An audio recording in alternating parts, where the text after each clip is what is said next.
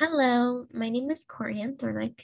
I'm a student here at UTRGB, and I'm here to present my poster on what we know about the use of gestures in children with autism spectrum disorder.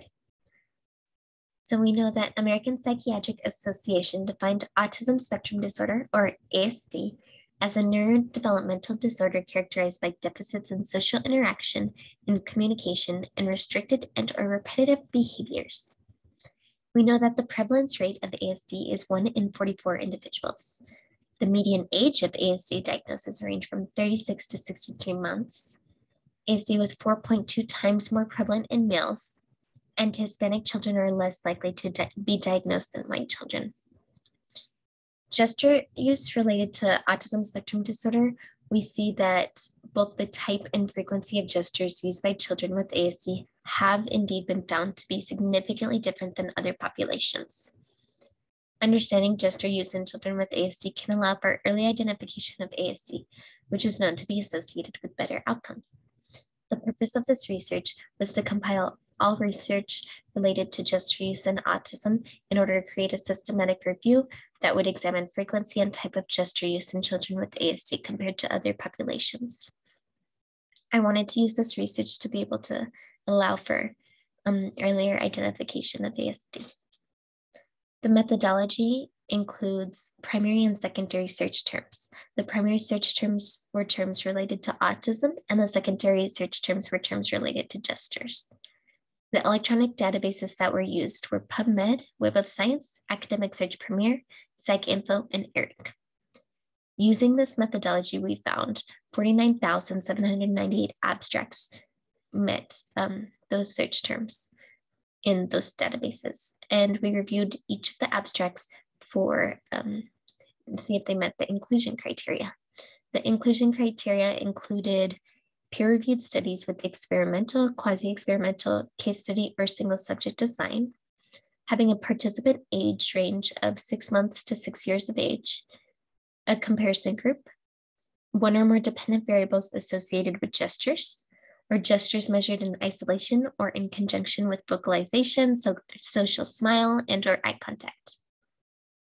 Once we reviewed all of those abstracts, we found that only 32 articles met the inclusion criteria and were then double coded with an inter-rater reliability of 97%. Of these articles, there were 15 articles that examined gesture type, and 9 of those measured exclusively gesture type, while 6 measured both type and frequency. The most frequently used comparison group of these articles were typically developing. We'd like to see in the future of comparison groups that ranged in, intellectual disability, language delays, developmental delays, etc. The most studied age range was found to be 4 to 5 years of age, and the least studied age range was 0 to 1.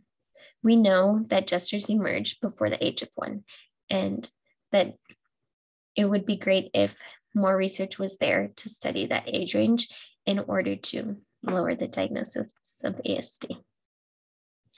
A total of 38 gesture terms, 30 of which were different. Now, this was very difficult when looking at all of the results in order to figure out, okay, this gesture term is this definition, but this gesture term says this definition. And there was just a lot of, everything, nothing was just straightforward. So it was very difficult. And it would be great in order to just have more clear research to have everyone on the same page as to what the definition is for what gesture term, and just be able to really hone in on that.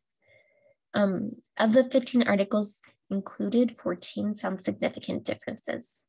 So this did result in that children with ASD indeed use different types of gestures when compared to other populations, and younger children are least frequently studied, which has implications for earlier identification. And the diversity of gesture terminology and definition in the literature makes it very difficult to compare findings across the studies. So as far as gesture frequency, of the 32 articles, 23 examined frequency, with 17 exclusively measured frequency and 6 measuring both type and frequency. Again, the most frequently used comparison group was typically developing, and the most studied age range was 4 to 5 years, with the least studied age range being 0 to 1. A total of 80 gesture terms, of which 62 were different. So again, there is a great variety in which gesture terms were used and what their definitions were. And there were mixed results depending on the comparison group and type of gesture examined. So ASD we did find that there were different frequencies of gesture, but it was dependent upon the gesture type examined and the comparison population. So if it was compared to Down syndrome, if it was compared to language delay, they did indeed have different gesture type.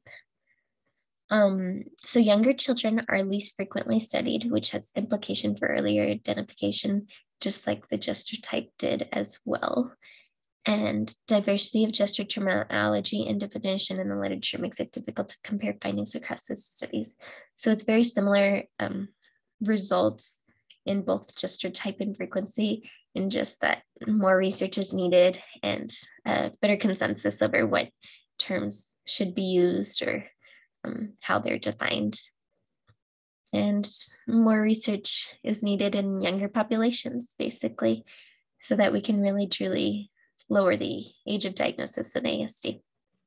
And thank you. That's my poster presentation. I hope you all have a great day and enjoy the rest of the symposium.